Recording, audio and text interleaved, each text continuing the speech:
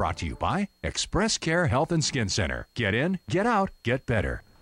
Welcome back. We are talking about stress, and Doc gave us some good A, B, C, D, E, F, G, some good tips, and so we also have some viewer questions now that we wanted to get to. Our first one comes from Noreen from Jitka.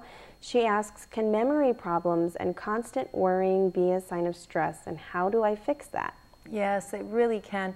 You know, it's kind of like having too many screens open on your computer, you know. It's overwhelming. And yeah, people start to have memory problems, concentration problems, forgetting things, and even having accidents, car accidents and other accidents at work or whatever, breaking things. Yeah, these are signs of overwhelm. And so when you notice something like that's happening to you, you're having memory or concentration problems, your mind needs to close some of those windows. And a good way to do that is to just sleep. If you can do that, if you can rest, if you can say no to some commitments, if you can just limit some of the factors that are going into that computer, that will help you. Okay.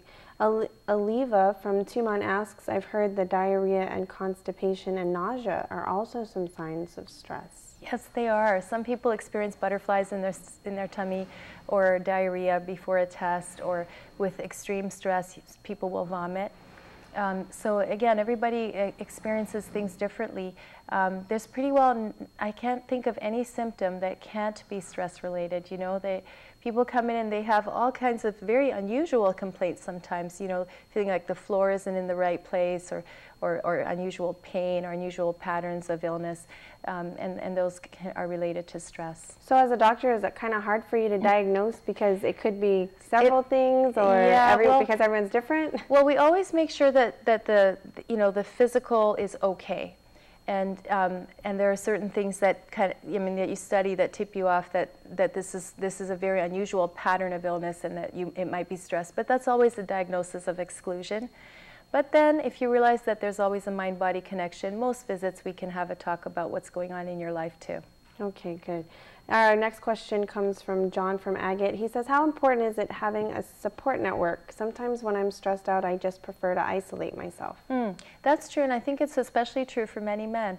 But I think that you know yourself. If you need a little bit of chill time by yourself first, to do your own thing, whatever it is, to relax, that might be helpful. But the isolation, you have to be careful, because when people get overwhelmed and isolated, they do sometimes shut out other people who want to help them, and then they sink down into a deeper depression and sometimes even commit suicide, and that's where we really want to intervene.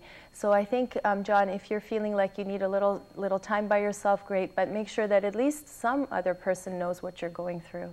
Okay, our next question comes from Shar from Aganya. What are some breathing exercises I can do when I'm feeling stressed? And you did some that's so great. Well, there's two that I can tell you that are really simple to do, and you can Google these, and they come from yoga, and you can learn yoga as well if you want to, online or from studios here on Guam. So there's two. It's really simple.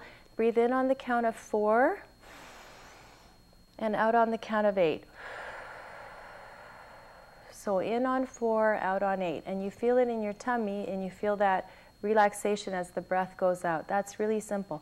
The other thing you can do is sort of breathe in through one side of your nostril, hold, and then out the other side of your nostril. And I'm doing it quickly because it's on TV, but you do this quite slowly. Breathe in 4, hold for at least 4, breathe out again 4 to 8.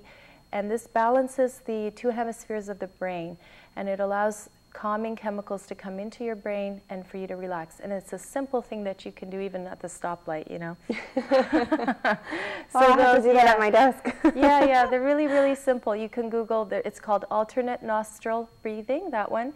Or the other one is basically breathe in on 4, breathe out on 8. Those are simple things to do. And you mentioned yoga, so that's another thing that you would recommend? Yoga, sure. And you can, again, Google yoga exercises or breathing exercises. Meditation has been proven to help people with their stress and improve their immune system and to help their overall well-being. So those are things that you can do that are completely free and don't involve any prescriptions.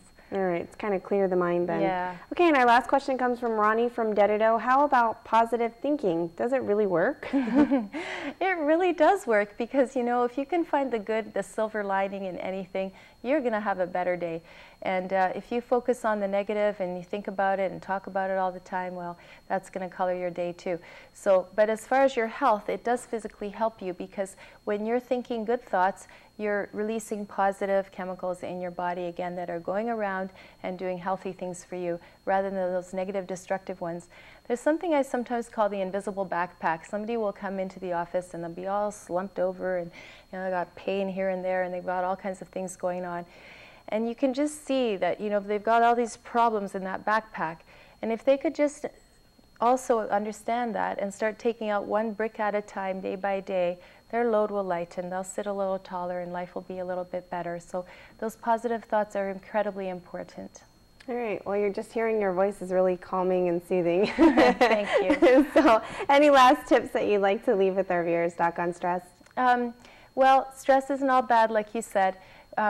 Just remember, whatever you're going through now, you will overcome it, like you overcame some things you went through in the past. And that's another thing to always refer to, is like, well, I've been through that thing, so I can do this thing. And you'll never get more than you can handle, especially if you get a little help from your friends. Okay, Doc, thanks again for coming in, for all that encouraging advice. We're going to have to take a quick time out, but next week we will be talking about aneurysms. Send us your questions to healthyliving@kwam.com. We are back to close out the show right after this.